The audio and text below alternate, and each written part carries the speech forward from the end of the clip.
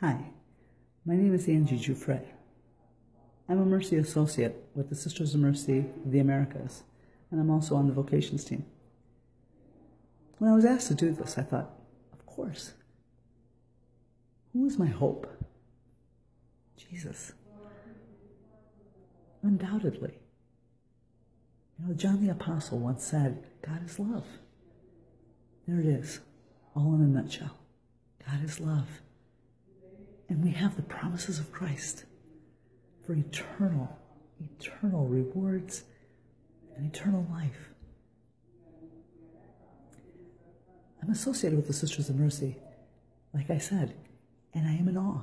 I'm always in awe of how they have given their entire lives to follow their Lord, Jesus Christ, and how they love God and love God's people enough to have given their whole lives. I can only hope to be an extension of that, because Jesus is our hope. How do people without faith make it? I don't know. But I do know that my God lives, my Jesus lives, and I hope someday to live with him. God bless you.